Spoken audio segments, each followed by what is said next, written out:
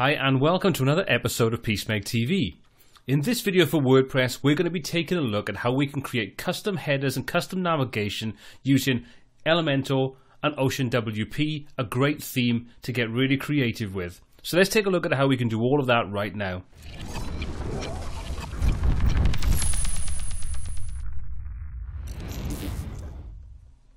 Okay, so for this video, we're going to be using WordPress, clean installation at the moment, and we're going to be using the theme OceanWP. Now, OceanWP is a great foundation theme that gives you a lot of flexibility without costing anything at all. However, if you want to get the most functionality out of it, I would recommend checking out their plugins. It's a commercial pack that gives you the option to have the entire collection of plugins for one price for an entire 12 months, and you can use that on as many websites as you want. Now, even if you don't want to purchase the entire thing, I would recommend getting the Elementor add-on because this just gives you a ton of extra functionality. Speaking of Elementor, we're going to be using that to create the header template for this particular website. You could use the pro version or the free version, it doesn't matter. Nothing that's going to be covered in this video requires you to have the pro version. However, if you do consider purchasing the pro version, please consider using the link in the description below. It's an affiliate link and it means we get a small percentage of every sale made through those links to help support the channel and what we do around here.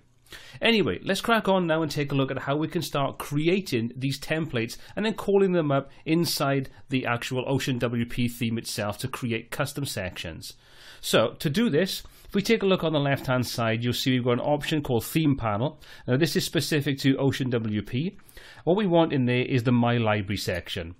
Once we open that up, you can see we can now go through and create new templates as part of this library, and then we can reference those in various different sections in the OceanWP theme. Now this is something we'll take a look at in a few moments once we've created our new template, and then we'll call it up and use it as part of the header. So to do this, we click on Add New. Once we've done that, you can see it takes us through to a very standard looking page or post layout where we've got the basic things like the template name, the actual content itself, and you'll see we've got a whole range of settings that are specific to the OceanWP theme. On the right hand side, you can see we've got some normal things on there. We've got the post attributes, which is something to do with Elementor itself, where we can go through and choose a particular type of layout. So to get started, we need to do some basics. First thing we're going to do is give it a title, so we're going to call this custom header. Once we've done that, we're going to come down and we're going to specify under the content layout that we want this to be full width. And then finally, we're going to come over to the post attributes section and we're going to set this to Elementor Canvas. Now, the reason we choose the Elementor Canvas is because that strips off any headers, footers, and anything else inside the normal standard theme.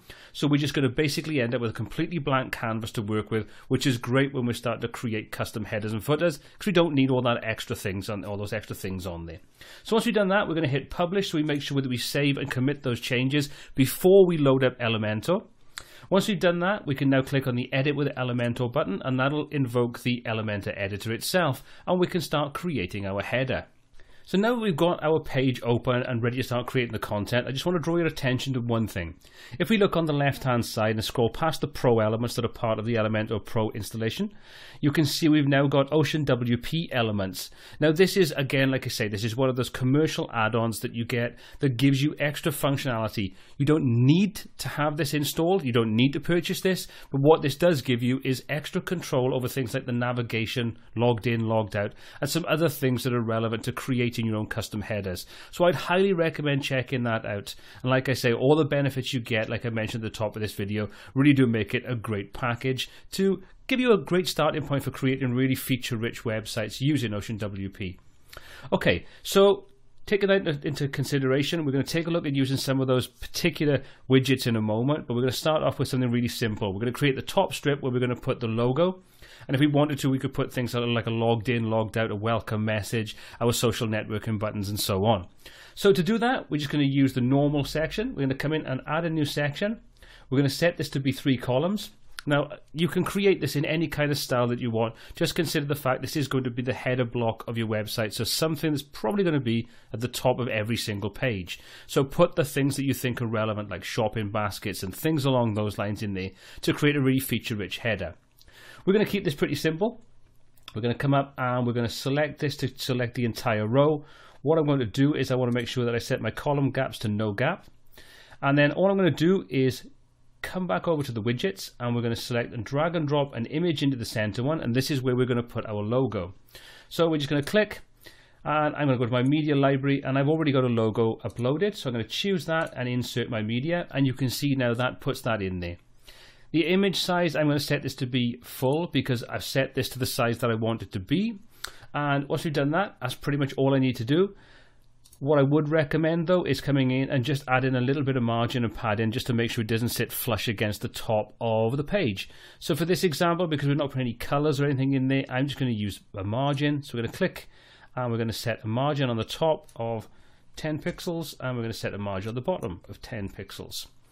Okay, so that's all I really need to do. I can come back and tweak any of this at any time. So once I've created my header, if there's things that I think I don't like or want to tweak to make sure they fit perfectly, I can just come back and do that.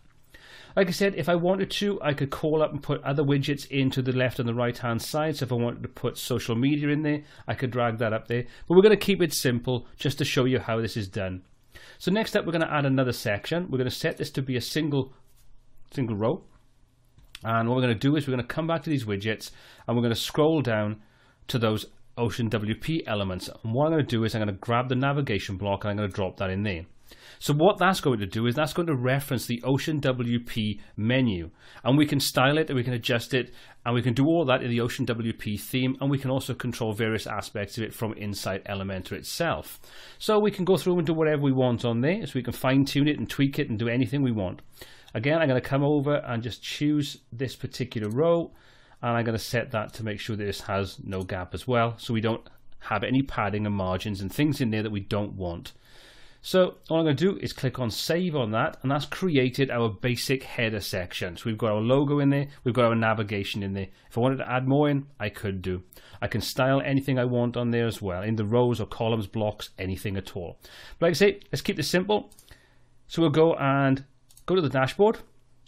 You can see we've now got our custom header. We'll just hit update to make sure that all the changes are saved, and then we're going to come over to the appearance tab and we're going to come down to customize, and this will load up the customizer for OceanWP, where we can go in and control tons and tons of different features and aspects of this particular theme itself. Now, as you can see, if we take a look at the top, we've got this navigation block and logo, and it's not the one we've just created. To do that, to get that to show up, we need to tell OceanWP that we want to use that specifically. So that's pretty straightforward. All we need to do is come over to the header section and expand that. You can see we've got a range of different options in there. If we open up general, for example, you can see we've now got a range of different things like the height. We want to have the header full width, header border bottom, and so on, and padding and margins and all that kind of good stuff. But at the moment, it's got minimal set in there, which is what we have at the top. If we want to use our own custom one, we can expand that out, and you can see we've got a range of different options in there, like transparent, top menu, and so on. We've also got custom header. If we click on that, that will just load the page back up a little bit, and it'll go through and it'll bring up some additional options. Now you can see that we've got two options. You've got page ID and select template. Now the page ID is a deprecated method for creating these headers, so it's something that I would recommend you avoid, so we don't need to do that. What we need to do is come out to the select template, click on there, and you can see there's our custom header. So anything we put in the custom templates will now show up in any area like this where we can choose those templates. So we click custom header. That will go through now and load up our custom header that we've just created. So you can see there's our logo, there's our navigation. So as easy as that, we can put all of that in there. And now if we want to, we can start fine tuning and tweaking this. So within this section, we can go through it and tweak some of those different settings. So say, for example, we don't want this underline, or we want to change the color. We can do that very easily. So we can come down, we can say border bottom.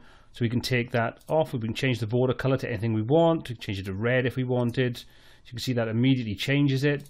Change it back to any color we want on there. All very quick, very easy. If we don't want to have that on there, we can just uncheck it and that'll get rid of it. We can adjust the height. So if we want to make that larger, smaller, we can do whatever we want in there. If we want to reset it, we can just use the reset arrow. So you can see, again, really quick and really easy. We can control the padding, the margins. If we want to change the background color, we can do that. So let's just say we wanted to set that to be a gray color, and you can see that now sets the entire top block. If we wanted to change just the area for the menu, we could do that inside Elementor itself, where we've created the custom layout. So let's just set that back to where it was. Let's just go and put that border back in there, and let's just go and set, we want a light gray border color. Oh, wrong one. the border color even. And there we go. So we can easily adjust that. Now if I jump back out of this, we can go back to any of the other options on this. If we want to change the menu, for example, you can see we've got a whole range of options where we can change various different aspects. So we can set the center, set it to left. We can go through and set padding in between each of the links. We can change any of the colors on there if we want to, any of the drop-down styling if we create drop-down menus. All these different options are available to us. So we've got a ton of different customization options on there. But as we've seen, we're not limited to just using the OceanWP options. So let's just save and publish this. And let's just jump back to our template and take a look at that. And we can start to tweak and edit that as well. So let's just come in and edit this. And we can go through and we can fine tune things on this. So let's just say we want to put a background color in there, or we want to centralize this. Well, we can hit center, job done. Want to change the text and things, we can do all that. So we can set the typography on there. So we can say, let's just change the weight. Let's just change the font family as well. Let's just say we'll have Open Sans. And there we go. So we can quickly and easily adjust that if we want to. We can come up and we can specify we want this to be full width. So let's just say full width, stretch the section, just make sure it'll fit the full width. And we can do things like change the background color now if we want to. So if we wanted to just change the background color to anything, we can do that. All very easy. Borders, shape dividers, we can adjust anything we want on there. And then once we've done that, we can just hit save. And then the page, we've got all those changes now will take effect. And if we just jump over to our test page, we can take a look at that in action. So there you go. There's our page with our grade background, with our navigation, with our custom header, all very simple and straightforward. Now this is a really plain, simple example, nothing special about it, but with the power of Elementor and the functionality that OceanWP gives us, we can get really, really creative and create completely customized headers, navigation and so on for our WordPress websites.